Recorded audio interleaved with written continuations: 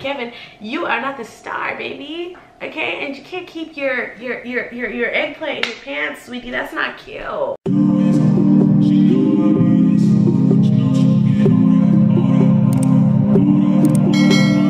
Hey YouTube, it's amandadubehere. How you doing? How you doing? How are you? I'm doing all right. Thank you so much for asking. Honey, today I am here on my birthday weekend. I wasn't even supposed to film a sit down video, but last night, y'all, I took a couple gummies and I decided to watch the Wendy Williams movie. I was so excited to watch this movie, you guys. Oh my gosh, I've been waiting for it. I'm a huge Wendy fan. If you know me, I love Wendy. I watch Ask Wendy compilations on YouTube all the time. I love Wendy. I know Wendy can be problematic, but honey, she is that auntie to me, okay? We all have an auntie that we love who might say inappropriate things, but at the end of the day, you still love her, okay? That's how I think about Wendy. You may say whatever you want to say about Wendy, but one thing you cannot say is that woman is not entertaining. So when I heard the movie was coming out, I was so excited to watch it, and I decided to watch it last night. Now last night, like I said, I had a couple gummies, honey, so I was on one, okay? So while I was watching it, I'm like, oh my gosh, I need to do a review on this because this is so good. I started writing down some key notes that I wanted to talk about. When I heard the movie was coming out, I was really excited, and like a lot of people, I saw that trailer thing they had on Instagram where it was basically the scene where she was passing out, and I also saw the other clip when she was gonna get her breasts done and Kevin was like in the room or whatever. I remember watching that and thinking, this looks like a low budget Lifetime movie. Like, first of all, honey, the set design, like, I was really not impressed. So I remember having very low standards. Okay, I was like, okay, this movie's not gonna be that good, this actress is not good. But honey, I was shook last night. I was highly impressed, and I think they did a really good job. It gave me a little bit of the I got sent to the ER type of reenactment scenes, but in a good way. It kind of worked, and because Wendy's personality is so animated and just extra, it's kind of hard to take her seriously sometimes. So that's why, like, in the trailer that I watched, it seemed like the actress wasn't a great actress, but Wendy is that animated. Yes, doctor, I want them that big. Large in charge, voluptuous, show-stopping. It seems overdone and fake, but that's how Wendy is. First thing I wanted to talk about is the actress. I don't know her name, but she did an amazing job playing Wendy, okay, you guys? I don't know if it was the edibles, but there were some points of me watching the movie where I thought she looked like Wendy too.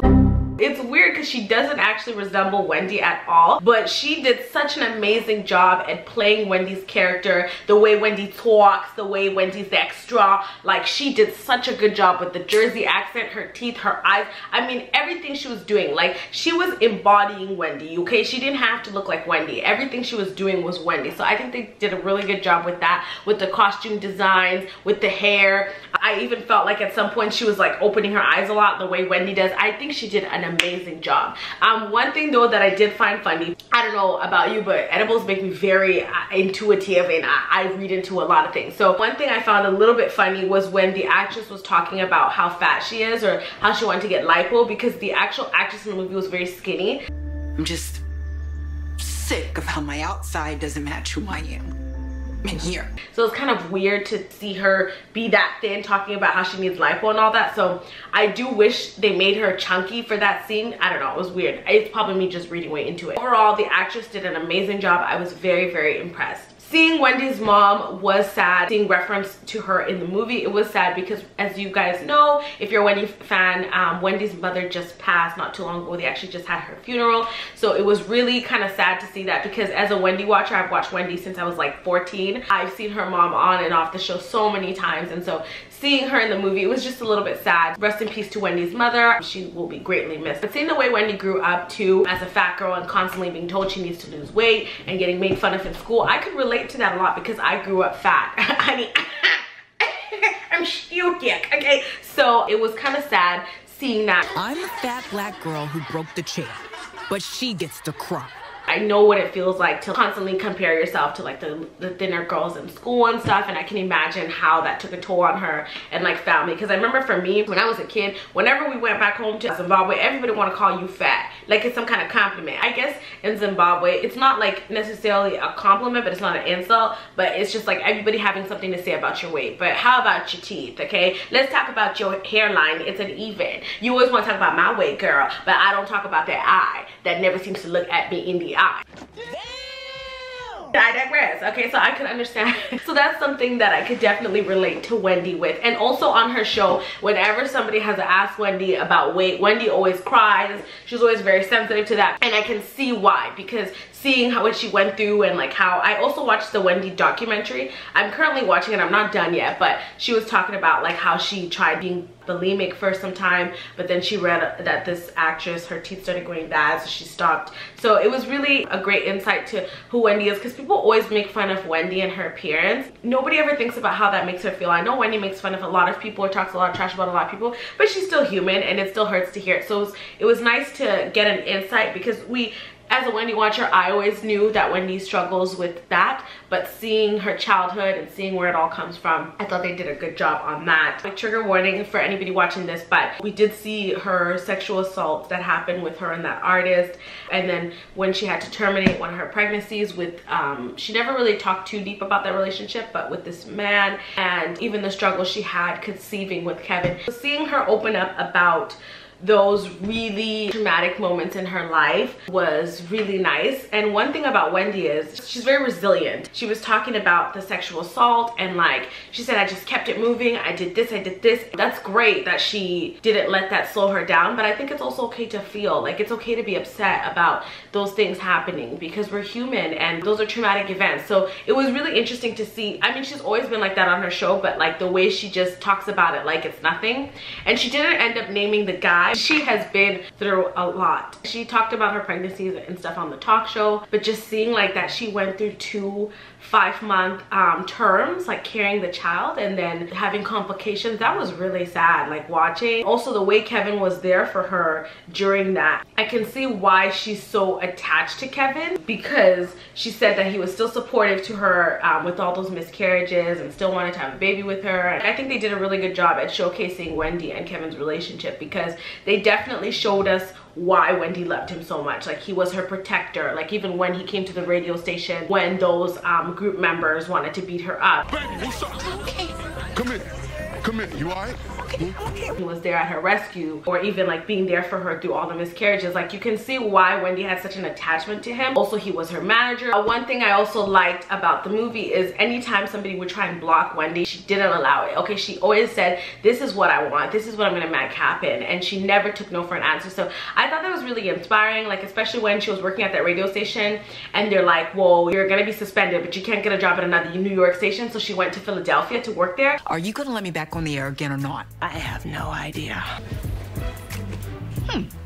You're about to have a heart attack. I thought that was so inspiring, because like you should never let people cap how successful you can be. If you believe you can do it, you keep going and you keep doing it. And to see what Wendy came from to what she has now, it's incredible. She always never takes no for an answer. I thought was really inspiring, and just to see that working, because for me personally, I started watching Wendy on her show. I never listened to her on the radio. I was very, very young when she had a radio show, so like I wouldn't have been listening. So it was really nice to kind of see where she came from, how hard she's worked, and see all of that. It's very inspiring, especially as a Black woman who wasn't conventionally attractive. I'm sure it was even harder for her to get to those places. So I was just really impressed, and I think they did a good job at showing how great Wendy is. Like, she was a pioneer of this whole gossip segments in radio shows and stuff like that, and she does it in a different way. Like, everybody, a lot of people don't like Wendy because they think she takes it too far, but that's why a lot of people do like her, okay? Because in reality, when you're talking to your friends on the phone, honey, you guys trash tag, okay? Wendy is that girlfriend who says too much, okay? But like, she says it on TV and she doesn't care. So I think you can only respect that to some degree, because she has her hustle and she really built her own lane. I wrote Kevin was a dog. I don't know what I meant by this, but so Kevin being a dog, honey, Kevin dogged Wendy out. First time we knew Kevin was a dog was when Wendy had just had Lil Kev, and she overheard him on the phone talking to this girl, and he was like, this is nothing, I just broke up with her. And then I guess Wendy finds out that this mistress is living a couple blocks away from her. So Wendy goes and like spray paints the house and says Wendy and Kevin forever. So you can kind of see also Wendy's still in love with him, delusional. We all have a friend, honey, who's been delusional for a man who ain't no good for her. So Wendy spray painted on the house. And then we also see where Wendy finds out that the woman is pregnant. She's pregnant.